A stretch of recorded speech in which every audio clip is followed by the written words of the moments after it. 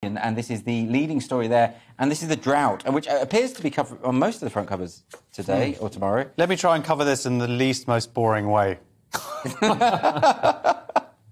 to cover the drought story. So, yes, England is likely to be declared officially in drought on Friday. What we're talking about is water restrictions, fire risks, farming hardship.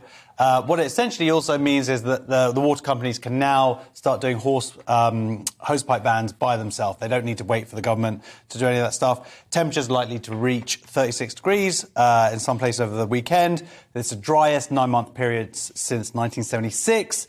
South East England received less than 10% of its usual rainfall in July. So things are getting serious. Driest July since 1935. All this stuff is not going... And going back to those three things there, water restrictions, I mean, hosepipe bans and stuff, I know that's hard for people's gardens, but, you know, not cleaning people's cars, it's not the end of the world. Fire risks, they've done these, like, aerial shots of the country, and there just seems to be, it's just lots of sort of yellow. I mean, we've got this photograph here as well. That's a fire, by the way. That is a fire. That's a fire. To illustrate the fire risk. Yeah, and but one of the things I hadn't really appreciated until reading this article is the farming hardship, because already what they're going to mean is it's threatening crop yields, raising the prospects of even higher food prices, and that's not what we need at the moment. This is bad news generally. I'm just going to throw something in here from this was a tweet from Evolve Politics the other day, and they pointed out that private water companies are leaking 1.1 trillion litres of water every year, which is enough to fill 450,000 Olympic swimming pools. Would you use it for that, though?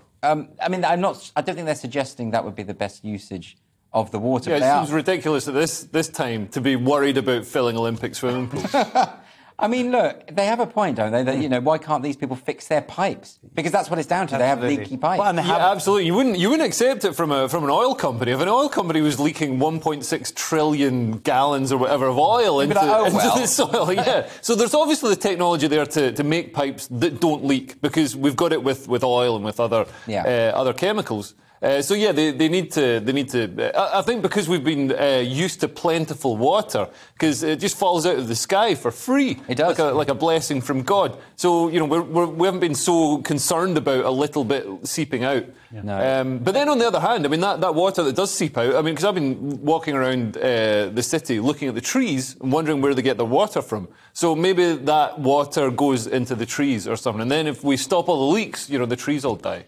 I don't think that's how it works. Is that in the article? I don't remember that bit. It's not in the article. Well, the article's all doom and gloom. It is doom and gloom. It's all doom. It's like saying we're all going to burn, there's going to be crop yields. For most people, we're just going to get a suntan, have a nice barbecue. Yeah. Well, I just want to say one final tweet is that we're talking about those pipes. You know, since water was privatised, hundreds of billions of pounds have been just taken out of this country, taken to investors, and have not been put back in. Out of this country? Yeah, out of this country to foreign companies and foreign people. I think that's a bit of nonsense. I think most... That's what look, it was on Twitter. It has to be true. I mean, I think, Josh, look... I think if you've got a pension, which most people do, then the money from private investments, from private companies, goes into your pension. So it's not like the money's just being spirited away. But they could be doing more to prevent the rest of us having to cut back on water.